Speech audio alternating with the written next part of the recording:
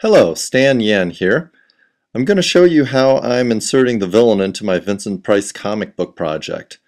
The first thing I've done is to go back to my original Photoshop files for each page and turn the eyeball off on all of the layers that don't contain the villain. I'm also turning off all of the effects layers so that all that remains is my line art. The next thing I'm going to do is to merge the layers I want to convert to blue line. Go to the image adjustments and selective color, and if you choose from the presets the blue line function, voila, now that all of these are in the same layer, you can apply it to all of these layers. Then what I'm going to do here is in my layers menu is to convert this layer to a single opacity of about 30%. So when I print it out, the blue line printouts will look a little bit like this. And this is actually what I'm going to hand draw the drawings over. Before drawing my villain into the book, I do a little bit of sketching based on photo references. So now I actually pencil and ink my drawings right over the blue lines. Unfortunately, I thought I had recorded the pencils for you to see, but we'll just go right to the inks.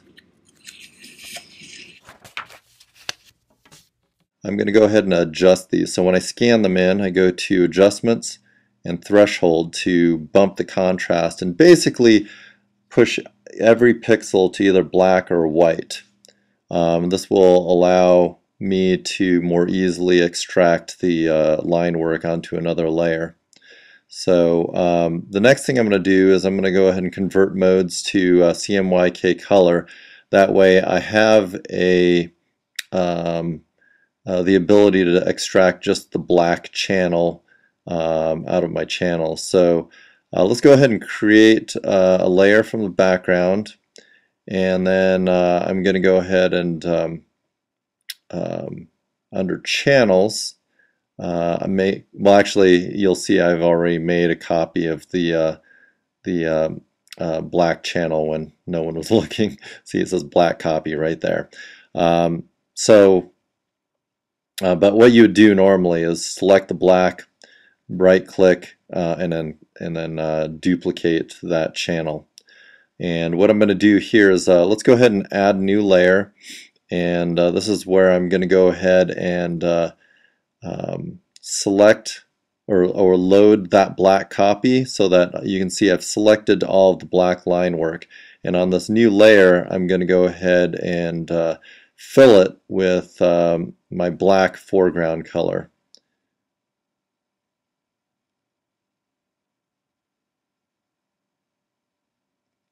And I'm going to go ahead and turn the eyeball off on my original drawing so you can kind of see with the transparency in place what I've done here.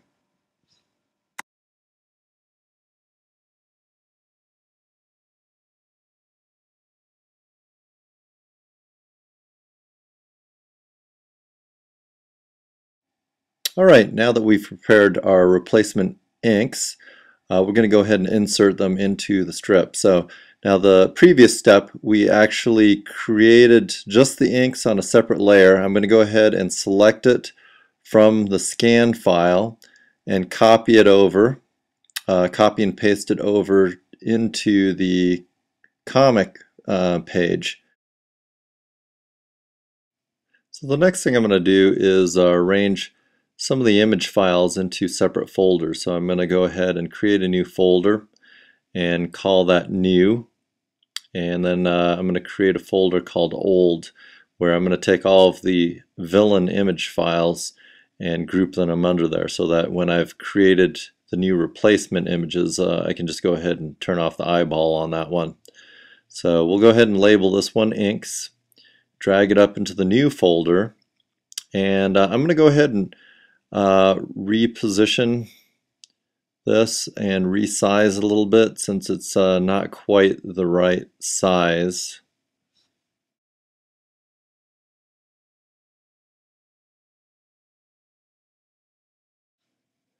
Let me go ahead and hide a few things here as well, just to make it a little bit easier for me to see what I'm doing. And I can go ahead and also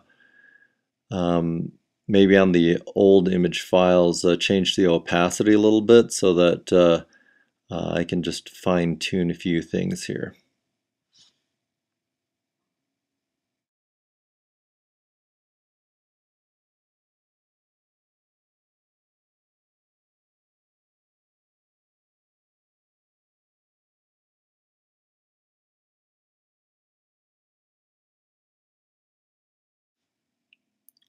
Alright, so let's go ahead and apply these changes. And I'm going to go ahead and just close out the old. So all we've got left now is black line work in this panel. And I'm going to go ahead and do a selection of just everything that's inside of the border.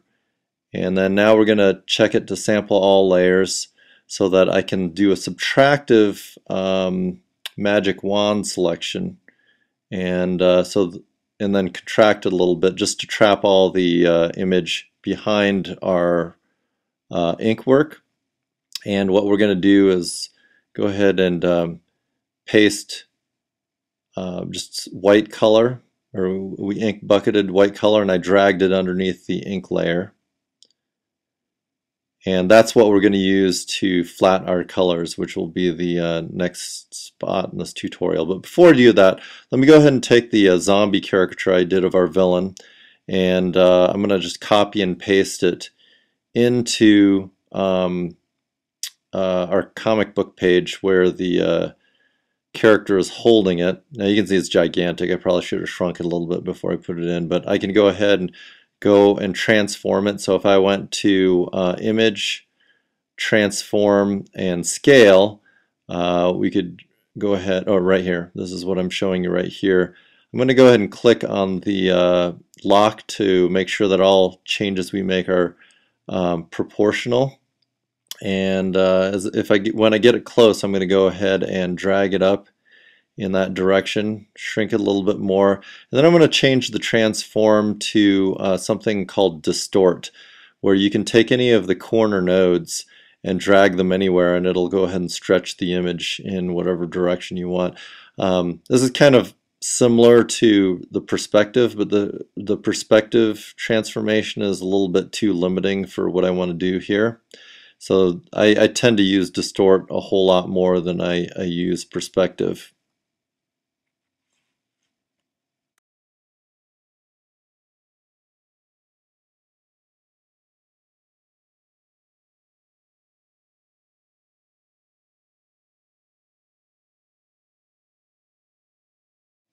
Alright, as I finish up with this part and apply our transformations, I'm going to jump over to another part of this page because I think it's a little bit more illustrative because there's going to be a little bit more color.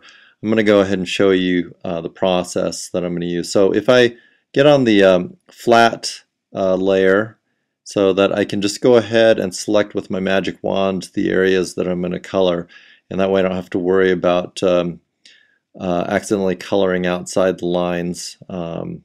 So I'm going to go ahead and take my pencil tool, which is non-anti-aliased, which means that every pixel that I color is like 100% the color I've chosen or 0%. And this allows me to make wholesale selections without getting a strange mysterious halo if I decide to change my mind and change the colors here. So I'm going to go ahead and just trace the areas here where I'm going to go ahead and apply the flesh tones. And so the whole reason I have several different layers for my colors is, first of all, I want to kind of just get the basic colors down in my flat layers and in my flat layer, excuse me.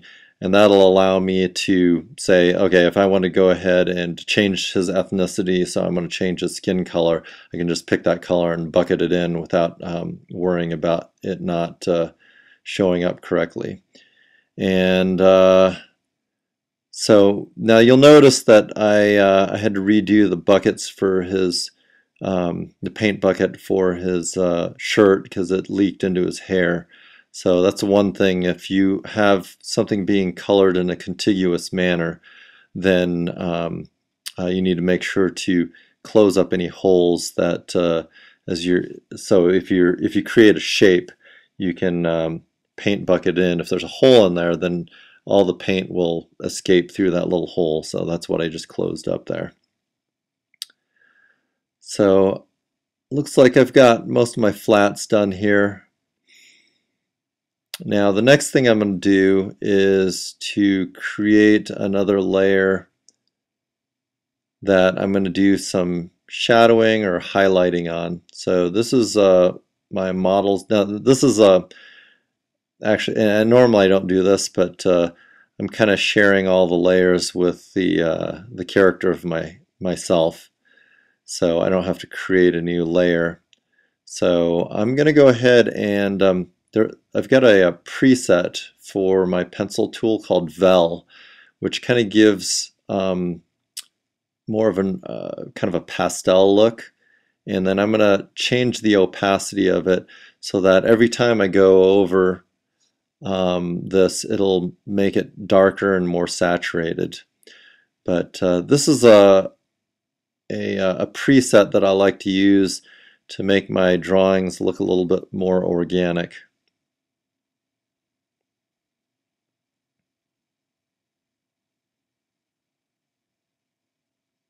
So now you'll see right there, as I went over the same area twice, it got a little bit darker and more saturated. And I'm not absolutely sure if the shadow color is what I completely want going forward, but you'll see what I do in the next step to kind of tweak the coloration so that I've got a color scheme that I'm happy with.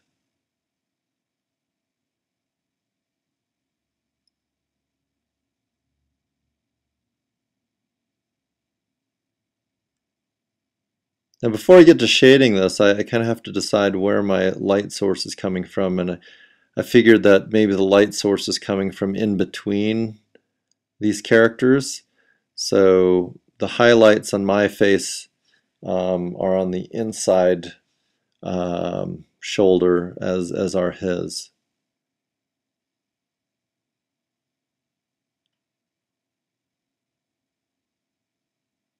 There we go with my highlights.